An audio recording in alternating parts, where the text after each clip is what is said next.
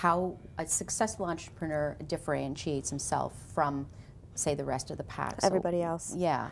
What else would you So say? we did touch a little bit on time management and organization, and that's part of it. But one of the key 6 ingredients also is effort.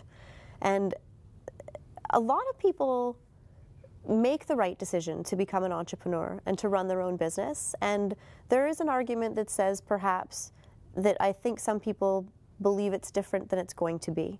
And as an entrepreneur, you have to have an expectation that your experience of navigating in the world of business all on your own at the very beginning is just like being in a very, very, very dark, dark room where there might be a glimmer of light somewhere at some times that may provide hope that there will be a solution and that you are dedicated to looking for it constantly. Mm-hmm. Because truly that's the way that as an entrepreneur you spend all of your time problem solving. You spend all of your time getting more education, investing in more resources, innovating, trying out brand new things, learning how to be able to evolve your business. And when it comes to effort, there's 5 really different degrees of effort that I think that all of us can relate to. And the first one is poor effort.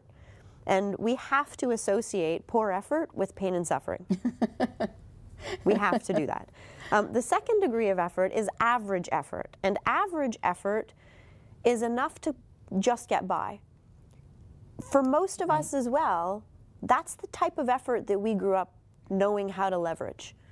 We could mostly all get by with average effort in most subjects in school and in most other things that we were challenged by. It was average effort. We noticed when we had to put in extra 85%. Right? Yeah. We noticed when we had to work hard in order to accomplish that. And we in some way felt as though we should get bonus pay to a degree.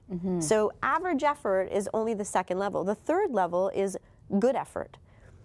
Good effort is something that your coach says to you when he pats you on the back as you're leaving the field because your team lost. That's the third degree of effort. The fourth degree of effort is great effort. And in the dictionary defines great effort as accomplishing adequate results. The fifth degree of effort is outstanding effort.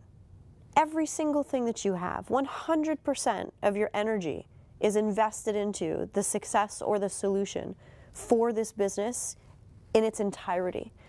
And only at outstanding effort is when we start to see results. Most of us, we do know how to put in 80%.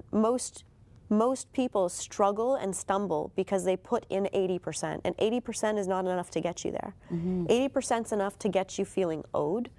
80% is enough to get you a little bit upset. But it's not enough to get you home. Okay, and so how do you get home? Determining that you're endeavoring to do something that you truly are motivated to do.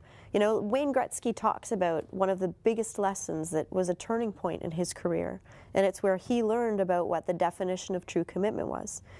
This is a phenomenal story that I love to tell at seminars, etc. It's a 45-minute story when you get into it.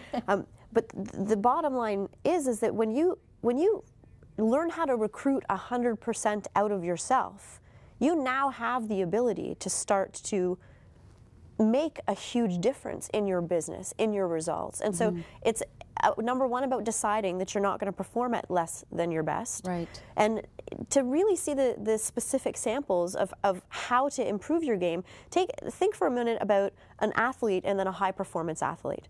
And all of us did track and field when we were in school. We could all run, the 100-meter dash. Yes. Some of us super fast. I had Wildcat running shoes. They were pink. They made me faster. I had Adidas with the stripes. It's fantastic. But truly, the difference between Olympic world record holders and everybody else is a couple seconds. Yeah.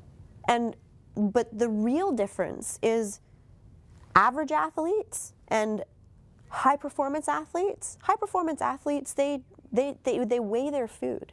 They time at exactly what time they take a supplement. They understand and invest in the brain trust of everyone to learn how to allow this body to operate at maximum potential. They shave their legs for aerodynamic ability. Yes. Right? That's commitment. Yeah. So when it comes to taking a look at how you want to see your business succeed and what degree of commitment do you play at, being honest about perhaps it's in the 80% range, and that you can get to 100% by taking off some of those tasks that you get de-energized by. Right. The things that drain your energy so that you don't have the ability to necessarily invest 100% brain power into some of these solutions. So being smart about where you apply your energy, but 100% is required. There is no less than that if you want to succeed in the game of being an entrepreneur.